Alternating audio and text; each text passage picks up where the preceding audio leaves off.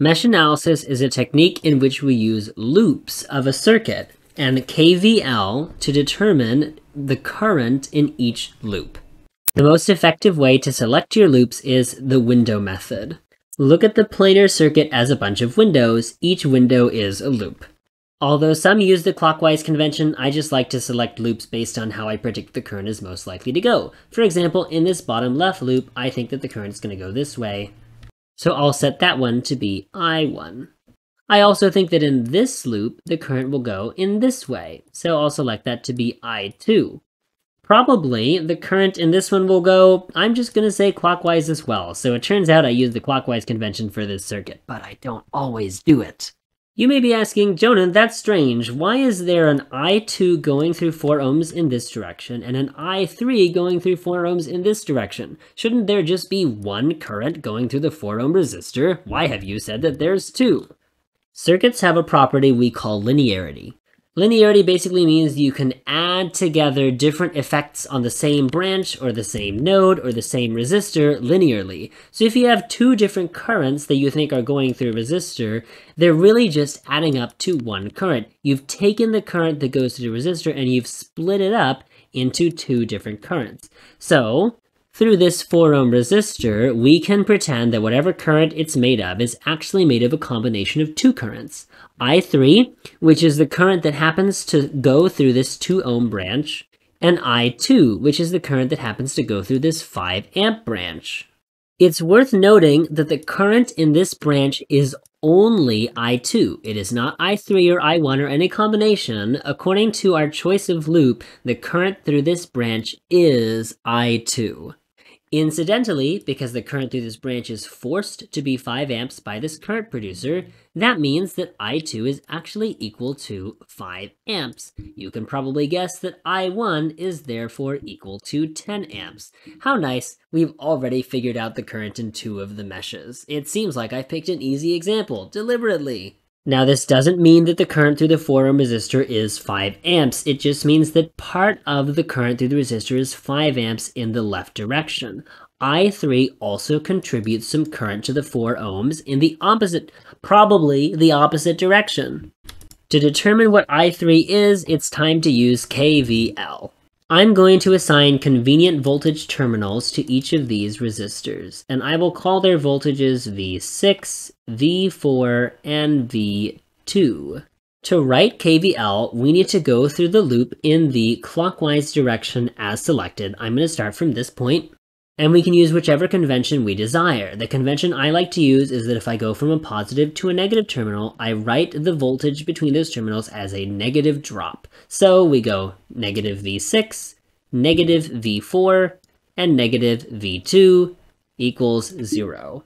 Now the question is, what is V6, V4, and V2? Clearly these are way too many unknowns, but remember in our previous lectures we talked about the idea of converting a voltage into a current in case doing that actually helped. And we can do that using Ohm's law. We just need to determine what the current is that produces V6. Now you can see that there are 2 currents passing through the 6 ohm resistor. There's I3, which travels from the positive to the negative terminal, and I1, which travels from the negative to the positive terminal. If a current travels from the positive to the negative terminal, that means that we can treat the voltage drop as positive. That is, this magnitude, or this V right here, is positive. This negative sign in KVL is from KVL. The voltage itself has its own sign, and the sign of the voltage itself is determined by its terminals. Because I3 passes from the positive to the negative terminal, the contribution of I3 to V6 is simply I3 times 6 ohms. That is a positive contribution. I1, however, goes in the opposite direction. I1 goes from the negative to the positive terminal on the 6 ohm resistor. So we are going to describe its effect on the voltage drop across the resistor as a negative effect. Why, and what does that mean? Remember that I1 and I3 are basically going to add together to represent the total current through the 6 ohm resistor.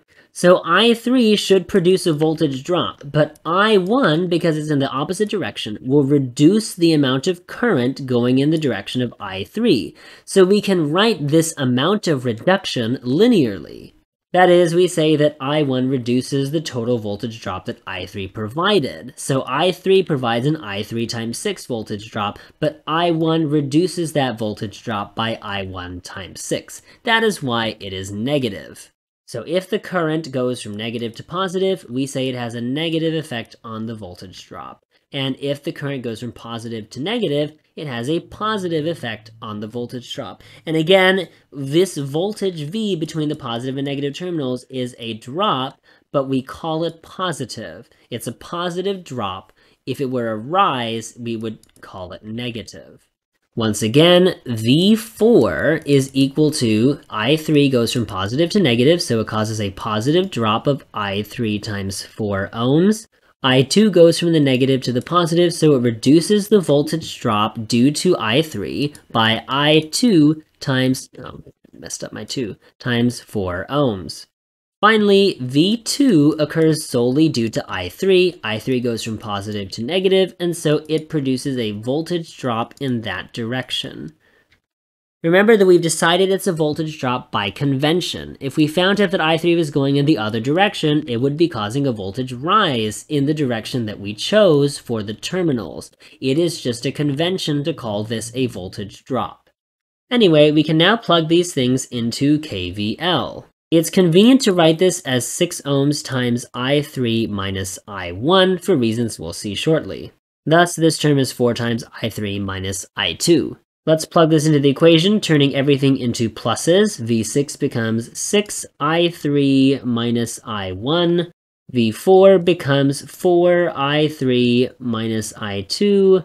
And V2 becomes 2I3, and this all equals 0. We'll plug in I1 and I2 to get 6I3 minus 6 times 10 plus 4I3 minus 4 times 5. Plus 2I3. You can see I've distributed the 4s out and the 6s out, and I replaced I1 and I2. This results in 12I3 minus 60 minus 20 equals 0. 12I3 equals 80. I3 equals 80 over 12. For the purposes of the discussion, I'm going to write I1 as 120 over 12 and I2 as 60 over 12. That's just fraction changing.